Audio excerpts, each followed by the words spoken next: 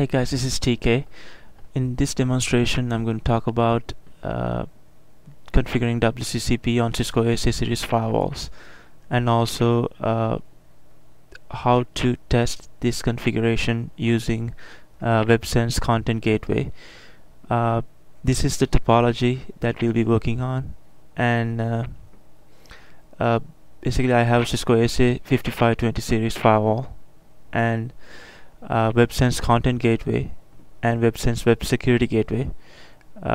Websense Content Gateway is the proxy server basically, and that will be the WCCP client, and the ASA 5520 will be the WCCP, in WCCP terms, the router or the server. And we have a workstation here that we can test the configuration. This workstation, the way the routing is set up is that this workstation's default gateway is the ASA 5520 inside interface, that is 10.254.254.50, and we are going to configure WCCP to do a transparent proxy for the web request coming from the client to Websense Content Gateway. And Websense Content Gateway is going to check the policy against the Websense Web Security Gateway, and once everything checked out, it's going to send the traffic to proxy the traffic to internet, and we'll see the WCCP transactions, and the end result is that the workstation is going to have should be able to browse the internet. Let me quickly start from the workstation, show you the configurations. On the workstation, let me open up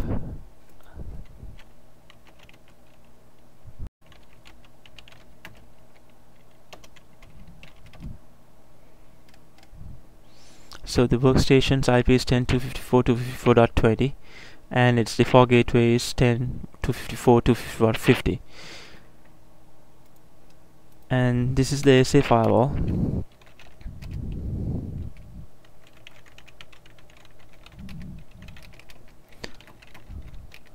So ASA firewall's inside address is 10.254.254.50, which is the default gateway for the workstation. And right now I don't have any WCCP configuration. Let me quickly show you the Websense Content Gateway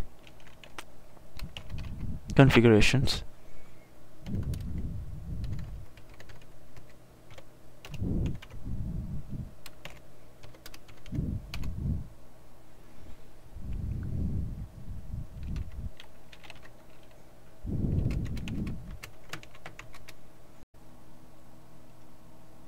Let me go to networking and WCCP. If I edit the existing configuration, basically I have the WCCP configuration already set up, and this is the service group name, just any descriptive name. This is the most important part. It's the service group ID. This needs to match with the service group ID that we are going to configure on the ASA, and right now it's 0. And also we are going to proxy port 80 and 443 TCP, and this is the WCCP router, that is the Cisco ASA 5520 10.254.254.50, and the method that we'll be using is GRE, and also this needs to be changed from mask to hash with the destination IP,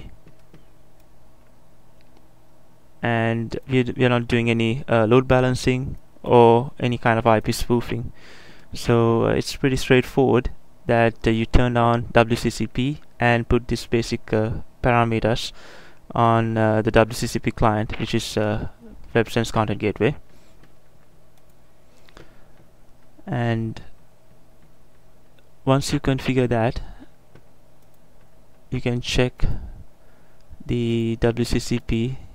Right now we don't have any kind of any router registered with the WCCP client. So let's configure the ASA based on our topology to be the WCCP router. And before I do that, let me show you, just being a WCCP client, what type of traffic going on the Websense Content Gateway. Websense Content Gateway is actually running on a Red Hat Linux system. So let me quickly open up Wireshark and show you that communication.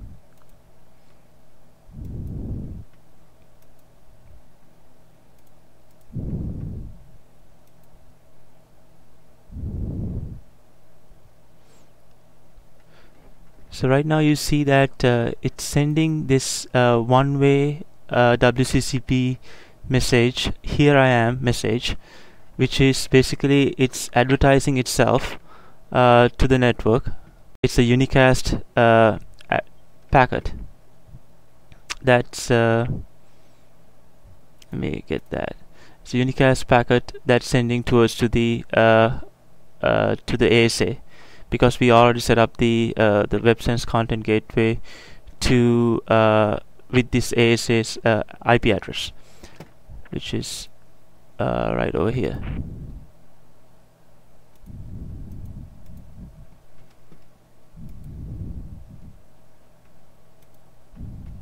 Right over here, WCCP routers.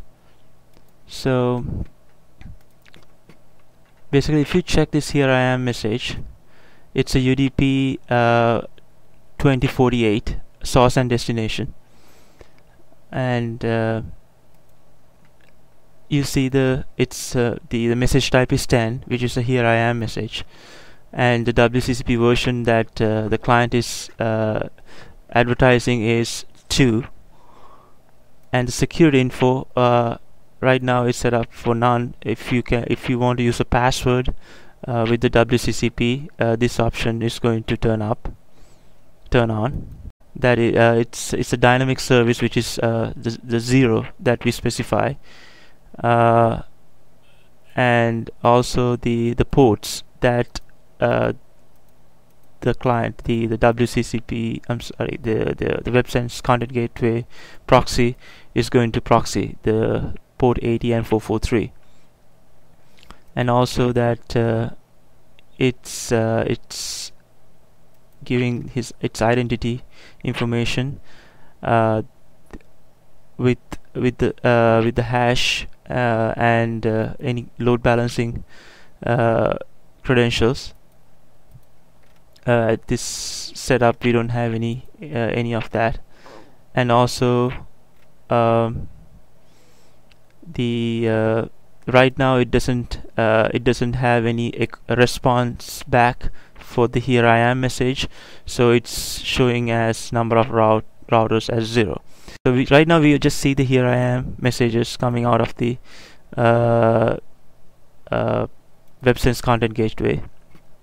So let's start configuring the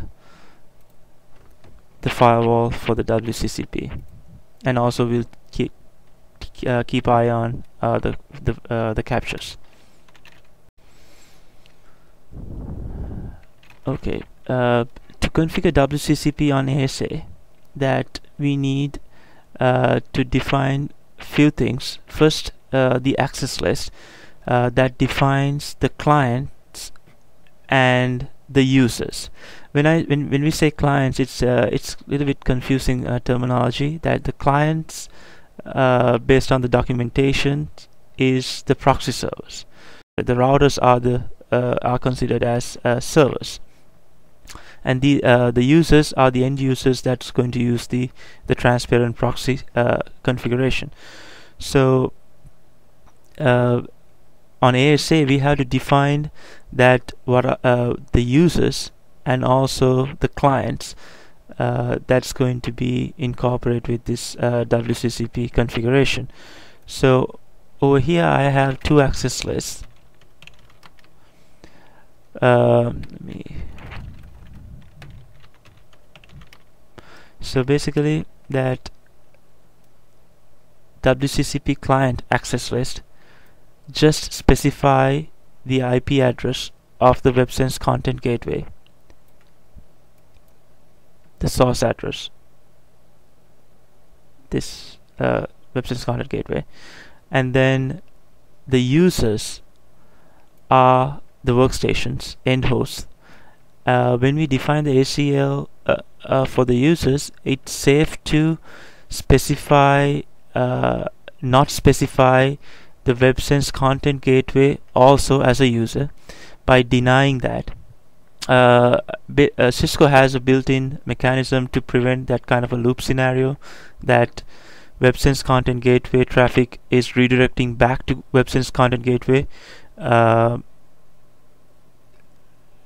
but we can always put that deny statement to make sure that that will never happen, never going to happen. So basically I have this deny statement for the Websense content gateway, and also I have a deny statement for the local LAN, and then permit any means any traffic from the workstation going to the internet. If you see that this local LAN is actually the destination, which means that the workstations talking to any of the internal network will not be redirected to WCCP. Okay, so we have the clients, the proxy servers defined. We have the users, the end hosts are defined. So now we just have to turn on WCCP on ASA. So we do WCCP. This is the service identifier. Let me show you that again. This one, the service identifier, and so it's 0, and we want to redirect the users to group of proxy servers which is defined on WCCP client ACL. And also optionally you can it's recommended to also set up a password, so nobody cannot install a proxy server and redirect traffic to that proxy server in your local network. Here I'm not going to specify a password, and once I do that, let's take a look at the captures. So you see the here I am message, and then you see this ICU message. So this ICU message is coming from the ASA firewall, and let's see how that looks like. That's type 11, and it negotiated for a version 2, and it's dynamic service, which is the service group ID 0, and it negotiated the one that the client is offering, port 80 and 443 for proxy, and also this is the identity information of the ASA firewall itself. Typically it picks up the highest IP address as an identity. Also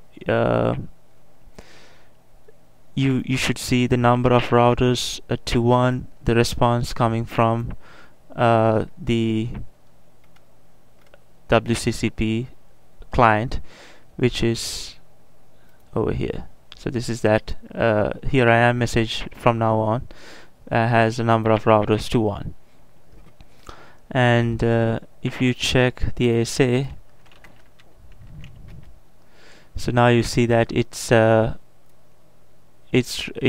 picked up a route ID for the WCCP. It negotiated version 2.0. These are the cache engine. It's refer the cache engine in terms of proxy. So this is the redirect list, the ACL that we created, and this is the group access list.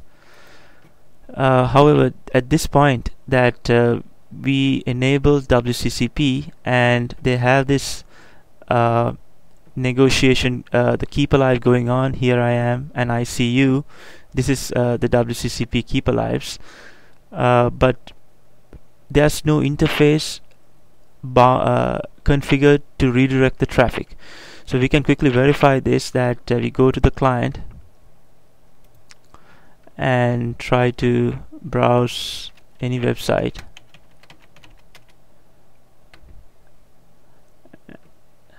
We'll wait until this fails.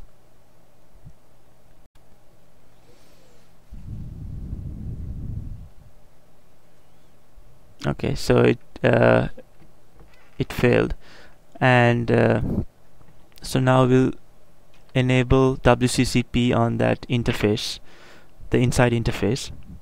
For that, we'll do WCCP interface inside, and again the service identifier is 0, which needs to match what you configured on the Websense content gateway. Redirect inbound traffic, so basically ingress traffic. Once you do that, you should be able to browse. Actually, it came up, so you can browse the internet. So it's actually the traffic is going from the firewall, getting tunneled into the Websense content gateway, and the content gateway is sending the traffic to the internet. Also, you can verify that this is the case, that you can make sure that the traffic is sending to the Websense web security gateway and getting the right policy by testing the database, Websense database, test database websense.com. And if you click any of these blocked materials, and you should get a block page over here, and this actually conclude that, give you a good verification that the traffic is following the path and then getting filtered and then coming back. And also you can check something permitted, education, and that's actually it's not blocked. Okay, so that's WCCP, and also that this communication over here is a GRE communication. Let me quickly show you that communication. You saw the traffic that we was capturing on the Websense content gateway. Let me show you the traffic if I capture coming out from the ASA firewall. Here I am, and I see you keep alives. We go to Google.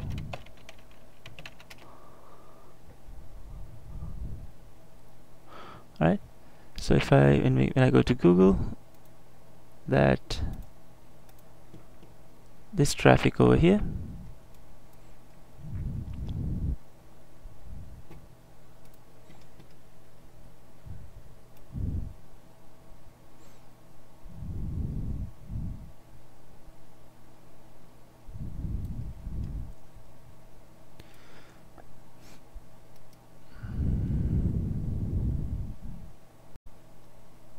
and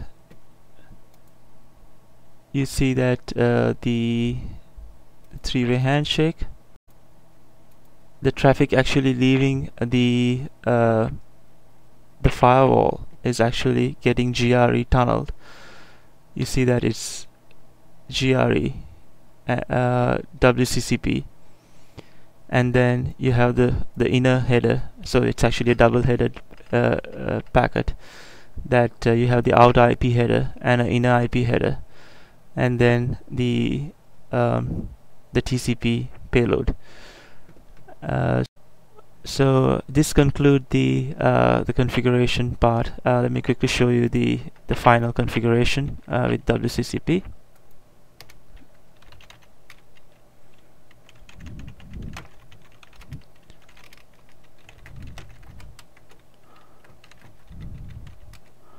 So basically it's two commands to enable WCCP. You define the users and WCCP clients on two separate ACLs, and then bind them through this command, and then enable it on the interface inbound.